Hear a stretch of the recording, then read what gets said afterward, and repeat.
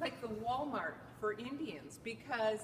the brain provided the oils, the grease, to break down the hide, because you have meat on one side and you have fur on the other. And so you take the leg bone of a bison, and can you see the little striations there? And you would stretch this out, you can see where they pegged it, and they would scrape off the fur, they would scrape off the meat,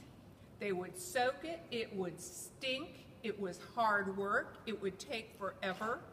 and they had to do it to 18 buffaloes to make that one house you saw.